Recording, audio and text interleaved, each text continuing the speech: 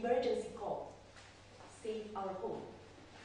National Geographic just released a report of the top country that poorly managing plastic waste.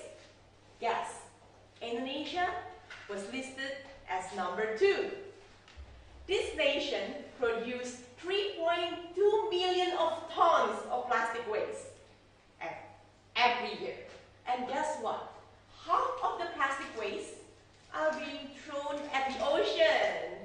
Our blue cerulean ocean that we always advertise everywhere around the world are being thrown by half of the 3.2 million of tons. This is an emergency call, guys, to save Bali, to save Indonesia.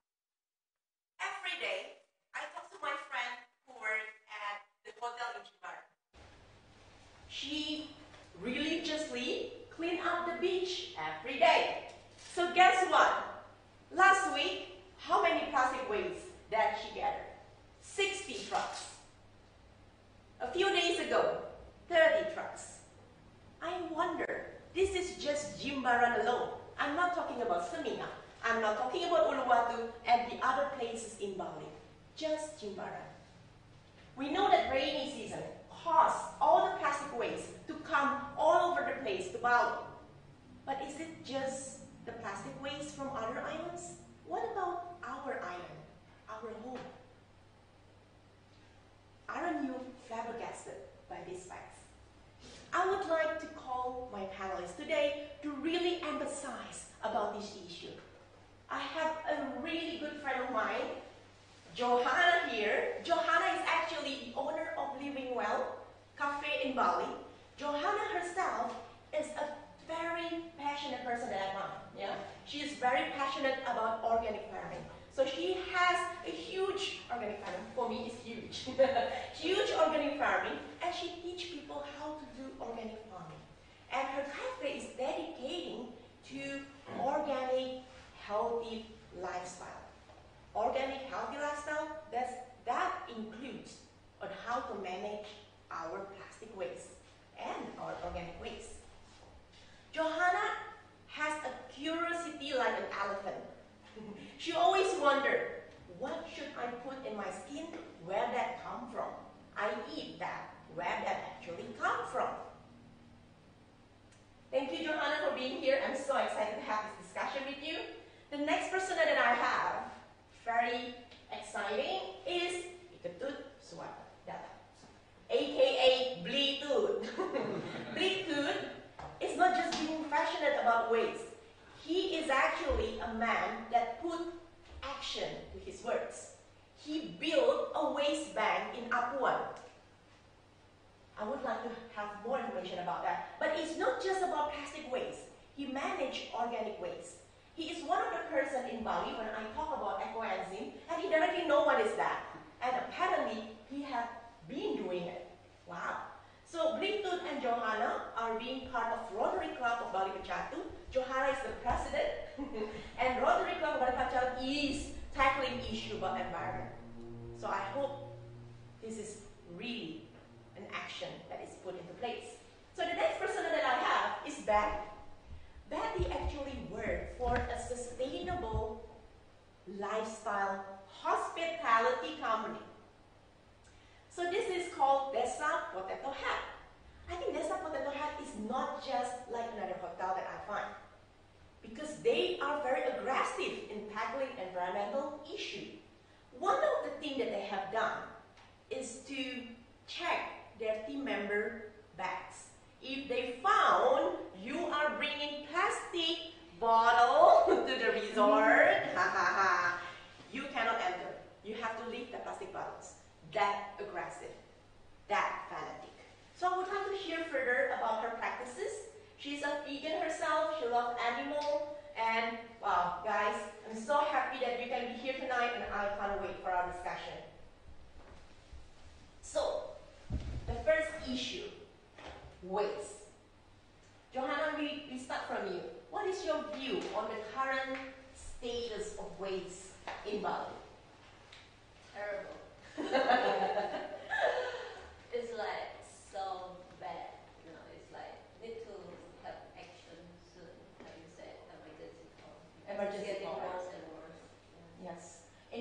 your cafe, right, you practice a lot of different approach on tackling environmental issue. Maybe you can share a bit like what do you do at Living Well? Basically, our Living Well is based on, where is grow, eat, enjoy. Okay, so grow is like where does your food come from? There's a lot of toxin that produced by farmer, by the chemical, rice or whatever. They destroy the land, make the land getting worse and worse, and the water they go into the water and the underground is very damage our body. Can cause cancer, hormone disorder, Yes. a lot of issue, health issue that we are eating every day. That's True. why we promote like everybody grow. You can grow organic. It's not difficult, right? Yeah. So I hope more and more people, even at home or in a business farmer, they can change the way to Yes, to true. grow the food. And it is like eat healthy. If you have good sauce, then you can eat healthy. If you have good sauce, it's still toxin. Whatever you're vegan, vegetarian, what you eat is always toxin inside because it's what the food is have the already have a chemical on it, right? So and then the way the eat is like also how you process the food. You not put the artificial Yes, flavors, correct. coloring, or all these things. So Yeah. this is very important because this is what we need every day. You have Yes. to, this is what we should concern in the first, right? And then after that, you can enjoy your healthy lifestyle. True. Actually, talking about flavoring, we say that, we should eat vegetables that is healthy. We should eat fish that is healthy. But because of the plastic waste, right? So the animal actually eating plastic. And plastic is chemical, right? And what amazed me, one doctor said to me, because of the amount of plastic waste in the ocean, that's actually putting a danger to the ocean, and it's so toxic in a way that we eat salt like every day. We put salt, right? And salt comes from the ocean. Can you imagine how toxic is that? And one bottle of water, you see the aqua bottle there? That one aqua bottle, you will finish that in what? Like 1 minute? But the plastic waste cannot be decomposed apparently. Like it takes 1,000 years to decompose that. So your daughter, your son, your son, your son, your son, your son will meet the bottle again. Okay, I will also want to discuss with Blitoet about your effort to do the wingspan and how you see the environment in Bali now. Okay, so far, really, I'm very sad to say. Yeah. Of course, for me and Trustee Rotary also cleaning in in Jimbaran and and Sanur, and really very sad. Yes. And really, we have to do something for this. And I like you call the emergency call. And do you think, because people always tell me that, this plastic came from Java, this plastic coming from Kalimantan, but what about Bali? But what about us? Really, we are not respect with our nature.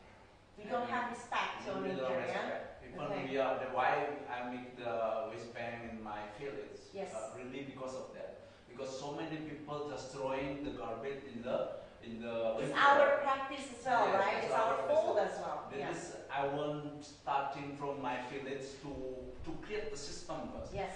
How we can, because so many community, what they did is only like they come today to clean, after this coming. We don't start from the what is. It's not holistic, you mean, Yes, right? yes. It's just basically clean, Clean, and they send it to the India. Send So it we to have to educate the people. Yes. How is basically waste is actually when we see it from positive thing. Really, we have so many things from that. See, Yes. when we make from the waste, we can make it eco-enzyme. With the Yes. same we can do anything. I cannot explain here. Maybe take 1 hour to explain the same. We have 20 minutes. So we have the, what is this? The compost. Compost Yes. basically is very good for us to grow, to plant our this one. And then we have the last, we have the maggot. Maggot, when we call this is like the small animals there, and we grow there. And then we give the what is this, the waste, and then they eat it. After this become big, and then we give it to all the like poultry. So it's very good. It's supposed to be is plus. What is this? The garbage. The trash is not is. Basically, you say that the trash that we have today Yes. can be turned to Yes. treasure. Treasure. Wow. That's the one. Okay, cool, Blitoet. We will touch back on that again. So, Betty, what is your view about current situation in Bali? I think, according to my opinion, our problem is a lack of infrastructure. So, and there's no proper or official plan how to deal with it. So, plastic waste is basically everybody's problem, not only Indonesia, not only Bali, but the rest of the world. True. And what we are facing at the moment is just the same issue that's been going on and on. That is a plastic waste mismanagement. For the last 50 years, Indonesia, especially Bali, has seen a large increment in terms of international tourists. Therefore, the rapid growth of Bali's economy and also development of tourism have basically increased also the large number of waste generated. Right? Okay. So the problem that we are facing at the moment is because we don't really have a proper plan, an official plan, a very good structure from top until bottom, yeah. And of course, there are a lot of communities that are helping at the moment. However, it's only half of the community. Yes. And the rest of the waste generated is just like gone to the sea. Like Basically, we are you're facing saying at that it's lack of education, Correct. lack of infrastructure. Yes. Understand that 2018, our governor, Wayan Koster, has already Yes, started issued something. something, Yes. correct. Yeah. But that is only the official. But what is the execution? The execution is actually depends on ourselves, Yes. and Yes. as a community. True. So, and it takes time for us to educate people, to change the mindset of people.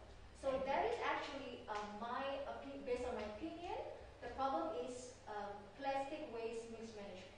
Okay, Edith on that. Let's discuss on that again. So, Blitoet and Johana, let's discuss about what Rotary Club Bali Pecatu is now doing. Because we are putting our words into action, Yes. not just blaming the company, but we just, okay, so, well, maybe somebody is not doing their job well, but we want to do something about it.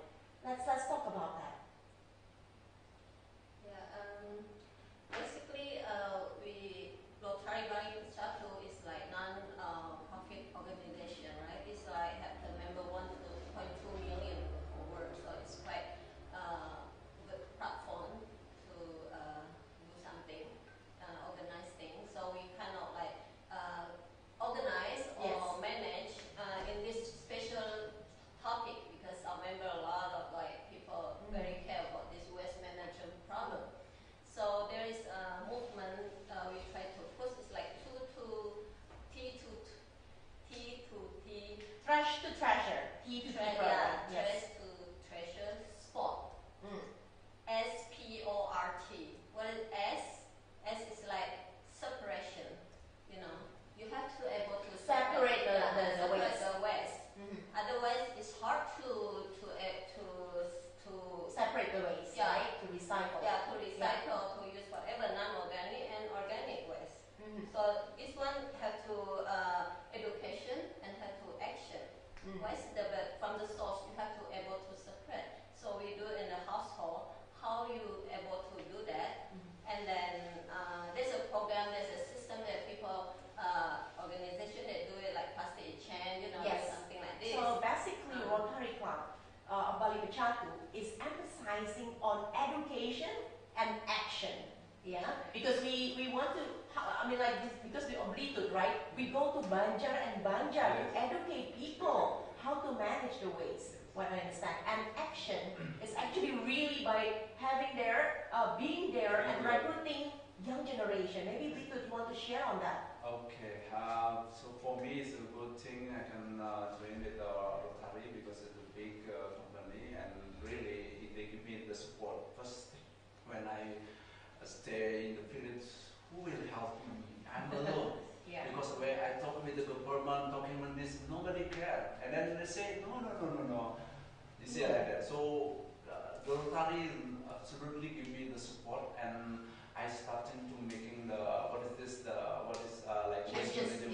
management learning center. What I mean is. So you built a learning center that we started, I think, in Apuan, right? Apuan is a village in Batu.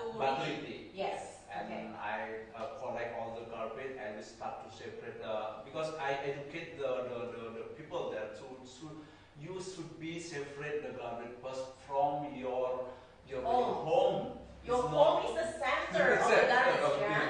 Yeah. You have to separate and then easy to me to manage the waste. Yes. And I have also the young people there. We call Interact and Rotary. Yeah. Because this is the young generation. Yes, young generation. We have to educate them. We have to support them. Educate them early. Yes. Because now, if educated the people, all the people after 10 years or 20 years, they will be die. And then start the next generation with the same manner. So we need to support this one for the young because they are really, it's like a white paper. We need to draw nice for them. Okay, you're saying that organizing, so basically there is two ways here, organic waste and plastic waste. Plastic waste. Okay, so let's talk about the organic waste. Okay, organic waste, we can make it eco-enzyme. So all of you knows about the eco-enzyme. It's absolutely the best, what is this, the fermentation, we can get it. Yes. Because we can make it the soap, we can make it the shampoo, we can do the cleaning, we can make it for yourself, for your everything is there. Yes. Okay, even for your toilet also you can throw it there and then you clean. Anyone here know about eco-enzyme? So eco-enzyme is actually made from your organic waste. Yes. So for example, orange, kale, you're eating orange, you're eating kale, you're eating apple, banana, pineapple. So all the waste from here, for example, you put it in your blender. Things that you do not eat, you put it in a bowl, in a box, and you do fermentation, like you do kimchi. Very easy. But you don't eat it, but after 3 months, simply after 3 months, this fermented water is so useful. You can do it as a soap, you can use it for cleaning the air, cleaning the your swimming pool. Yeah, a lot of things can be, it's very beneficial. Yeah, yes. I think something that you can teach in your learning center and how they can turn organic waste, yes. right?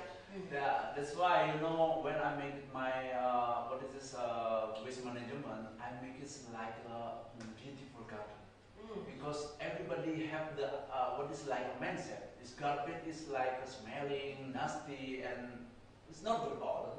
But I make it little bit when you come there and then you see the beautiful because of the compost that you made, right? Yeah. You make all is coming so from the garden. I make it again to make it something is different. I make it so beautiful. Yes. So you can fishing there, you can catch the chicken. Really, they are eating in the organic from the organic farm. So you can cook it and then you can really work. It's like it's not you come there and then you just seeing everybody thinking about the garbage center something is smelling. It's actually a learning center. Yes, and what do you do with the plastic waste? Plastic waste basically the very easy way is not have no technology is the eco brick. Maybe one. So you turn the plastic that you use into bricks. Yes. Yes. Cool. So first we have to get all the plastic and then you clean the plastic and then you cut the plastic and then you get the bottles like that and then you fill it inside. Amazing. So make it become the brick. Really, after this center when I make it, up to maybe 2 years, maybe no more plastic. Because what happened? Because all the plastic you created, all the garbage you make it in your house, is no more will go Totally on that. Okay, let's talk about Betty. Betty, what do you do in Potato Hat with the waste? Okay, so basically, Potato Hat, now and then, we are actually sustainable lifestyle hospitality company. So as you are aware that we are having like very conscious in terms of environment. We act in the village. We call it village desa. Yeah. So we have 3 properties. The first hotel, the beach club, and also the new hotel that is very sustainable living. Yeah. We built in terms of design and everything. Inside the amenities, everything is eco-friendly. What do you mean by eco-friendly? Okay, before going further, I also wanted to explain that actually in the village we have what we call sustainable lab. So, sustainable lab. Sustainable lab.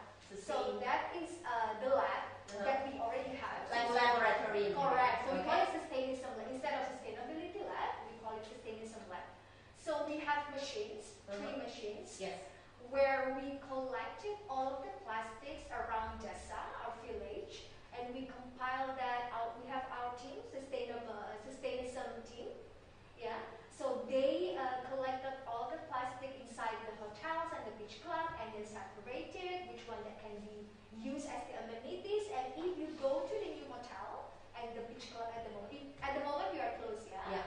So when you go later in our new hotel, you will find inside the hotel every amenities is basically from recycle. So you see the tissue box, the soap container, and It's also made everything- from plastic yes, waste. yes. Amazing. So Okay. a combination. So basically, we also collaborated with international designer, but also we also have local artisan. There are a lot of details that people would definitely like. Wow, really? Is this from plastic? Is this from a shell? Yeah. So we even have our restaurant in Beach Club. We call it Eden. That is the first restaurant in Indonesia that has zero waste philosophy. We're trying to be zero waste philosophy. What does it mean? So it means that if you go to the restaurant, that is the restaurant, yeah. You go to the restaurant, you will see the chair that you sit down, the table, everything is actually made from waste. From the tire, from the foam, yeah. Even the glass that you use is actually from the broken wine glass. You cut it, you make it, yeah. Wow. The plates also, if you see some patterns like colorful patterns, blue, yellow, whatever, it's actually from the broken glasses, like the beach club. So basically, we wanted to do everything, even when you are there. Thank you for highlighting about being associated, being family members. You are not allowed to bring plastic. So if you are paying attention, because let's say if I go out, they know already I'm Potato Hat member, right? So my friend was like, "Oh, careful, Betty, they will like, she will start bitching around about you bringing a plastic." Yes. So I always bring my bottled water. Cool. I always bring my hand sanitizer with bamboo. Yeah. That is refillable. Correct. Yeah. So I try to be not only represent Potato Hat, the company, but also I want to change. I want to be a role model. I want to lead by example. Yes. So a guest also coming to the hotel, they also are provided by zero waste kit. Yes. Bottled water that you can refill, lunch box that you can go to the beach and then bring to eat something in the beach, tote bag, everything is actually environmental. Wow, great. So we've been doing this since 10 years ago. Yes. Yeah. From baby step, people were like, what are you doing? I mean, it's not gonna work, At the time, but now it's going there and people just highlight that. Wow. So, I mean, anyone here been to Potato Hat?